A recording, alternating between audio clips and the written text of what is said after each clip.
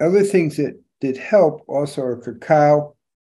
It has flavonols that actually literally increase the brain blood flow and increase synapses and help that way. Now I'm going to go in I won't do it with every single one in terms of time, but I'd like to just talk about DHA in the brain. It's really important. First of all, I want to say I do not recommend DHA from fish or from krill because those tend to, the waters are polluted, and so there's a lot of pollution in those, okay? So I like the DHA and EPA from yellow algae, okay? The brand I use is Veganism. You can get it on the website, Dr. Cousens Global. But basically, DHA, and I'm going to go through a list of things because it's so interesting to understand. It helps, obviously, brain cell regeneration. That's what we've been talking about. It helps cross the blood-brain barrier, and it supports brain cell integrity. It specifically has been shown to decrease age-related neural inflammation. Remember, inflammation in the brain is a big problem. So we want to always keep decreasing it. And obviously protects against brain shrinkage. And it creates healthy neuroglial cells, because when they get with age, there's a tendency they get overactive and they create a lot of brain inflammation.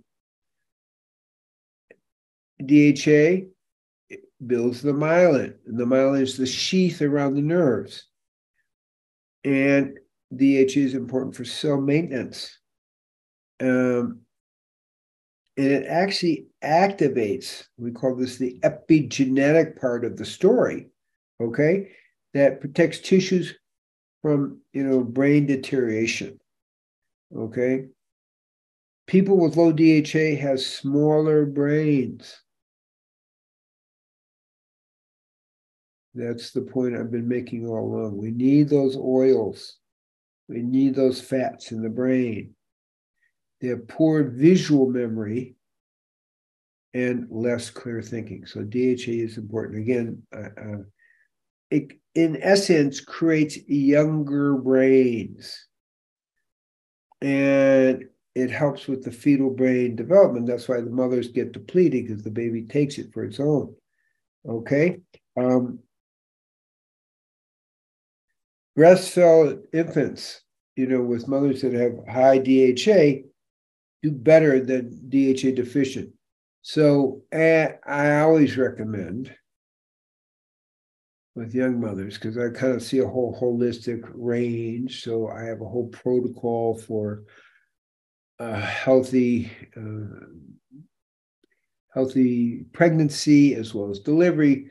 But DHA is a big role in terms of the baby's getting proper enough DHA. The DHA tripled the reading scores in kids. So that's just kind of a little thing. It lengthens the telomeres. Telomeres are related to aging. They get shorter with age. It activates 4 times more memory, saving stem cells, which produce the neurons. Okay. And this is kind of like a whole really important thing to understand. The DHA is that important. Now, I mentioned about strong muscles and brain development. And I wasn't joking before about, my push-ups and things like that. But basically, they have actually found that physical exercise improves the brain health. Okay. Physical strength showed improved memory scores, and they measure it with those hand squeezers.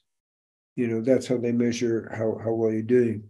So cognition is affected by foods, and the top foods I mentioned, but I'm going to keep mentioning them to the end of the talk.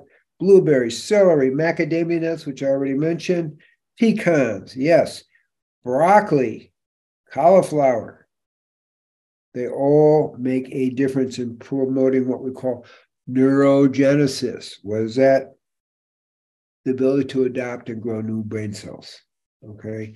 And the muscle strength is a key. You could measure it. They measure it with the hand grip. Okay. And what they found that this is for people both younger than 55 and older than 55. So it applies to everyone.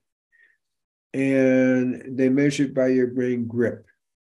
Interesting way to do it. And the best was aerobic exercise for at least 20 minutes. I think at least 4 times a week, 20 minutes. I do at least that almost every day, but on Shabbat. I do the breathing exercises. We do the yoga because you need that stretching, but also the hard physical things, push-ups and sit-ups and a variety of things like that. It increases the exercise of your hippocampal areas. So it's like, that's pretty important. So I don't want to, we want to talk about nutrition, but I want to talk about what else, okay? And the thing about macadamia nuts and pecans is that they're higher in fat, okay? Lower in protein and carbs. Obviously, we talked about broccoli, cauliflower, all that's important for growing. And that has a chemical called 13C, which is very important for DNA repair. And then, of course, the blueberries. Everybody mentions blueberries, and they're really important. It has lots of antioxidants and anti-inflammatory. And celery, which is really high, and most of your vitamins and proteins and minerals. So it's a good one. So we're looking at a variety of things, and I'm going to just go over what I call the top nutrients, but I just want to mention broad stroke. Cruciferous vegetables are very, very important for brain health, okay? And because the brain is always in self-repair, and these stimulate neural stem cells, which are from which come neuron cells in development. And that brings a lot of, again, regeneration, which is, of course, the name of the game of it. I'm not going to go into technical things, but sulforaphane, which we get with cruciferous vegetables, again, is extremely important. That's why sprouts are, really important. Broccoli sprouts, and they have this anti-inflammatory effect. So, see, everything's kind of pretty clear. We're looking at vegetables, cruciferous vegetables. I'm going to mention one supplement that doesn't get mentioned that often. That's lithium orotate. That is not lithium carbonate that people use for manic depression.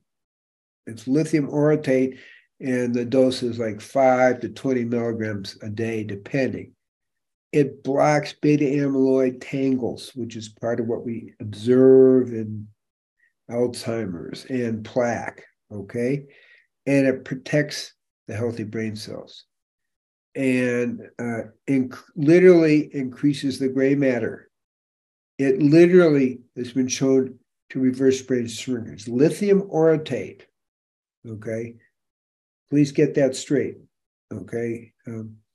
It enhances DNA replication and increases up to 25% the cell growth in the hippocampal area, which is where memory, clarity, cognition, discriminative thinking. It in 8 out of 10 people increases gray matter. It promotes brain cell regeneration. Now, why do I say 8 out of 10? Well, because we're all uniquely different. But 8 out of 10 is a pretty big statement. But I do want people to get that we are uniquely different. So each person has to kind of develop their own in the bigger picture of things. Okay? It protects against the heavy metals, mercury, aluminum, cadmium, arsenic. I use other things to pull that out too, but I'm saying this simple thing, lithium, okay? It improves the spatial memory and has certain things that stimulate brain growth in it. It restores the fast-acting synapses and helps repair damaged neurons. So this is just a little bit of things that we're talking about. Now, Ginko, I mentioned before, there was a problem with the MAOB that blocks dopamine. Well, Ginko inhibits that MAO thing, and it also, Ginko stimulates brain mitochondria and brain circulation. I don't want to give dosages too much, but I'm giving you kind of an idea of things. Other things that are good are huperzine A, which comes from Chinese club moss, and it helps develop acetylcholine, which is so important for memory. And then we have curcumin, which comes, comes out of turmeric. And then acetyl L-carnitine, that again combats cognitive decline. These are supplements, okay? Alpha-lipoic acid, and again, protects it. Pycogenol does improve memory and attention. Bacopa is a favorite one. I'm not as hot about Bacopa. Phosphatidylserine is really, really important. And DMAE, and then huperzine A, which again stimulates acetylcholine. Now, we're about ready to go into Q&A, and I'm going to just mention choline is in there as something important, and vitamin D.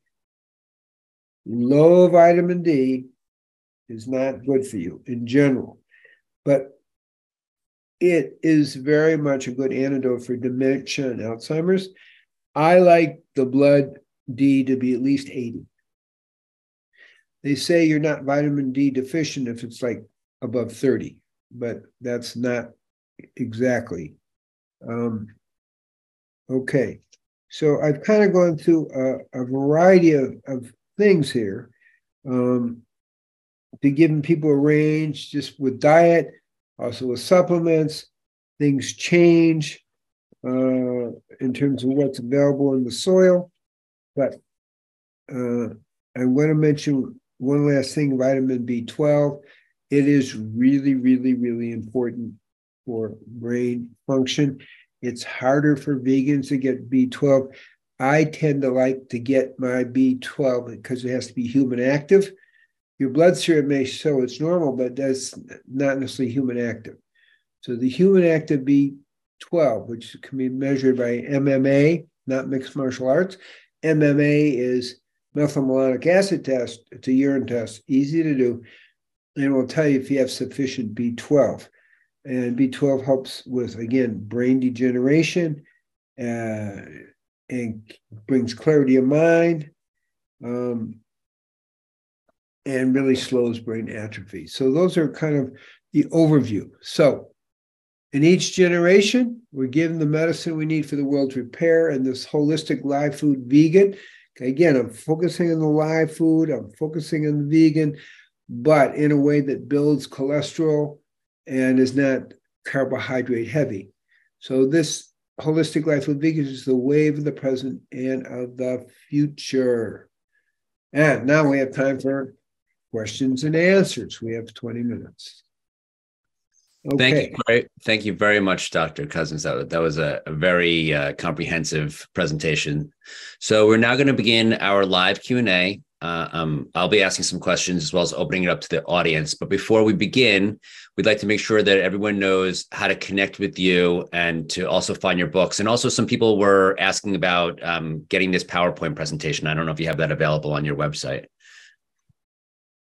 I don't really put my PowerPoints up on the website, but the way people can make contact with me and get my books, everything, is at Dr. Cousens Global. Okay. And that comes out of New Hampshire. We're here in Israel and they handle everything. And people can get most of the supplements I mentioned, not all of them. I'm working on some of them. But drcousens.com is an easy way. Second choice, treeoflife.mn.co takes you to the website. drcousens.com takes you to getting to the website. And also it can lead you to Dr. Cousens Global, where the supplements are supplied by a whole other company.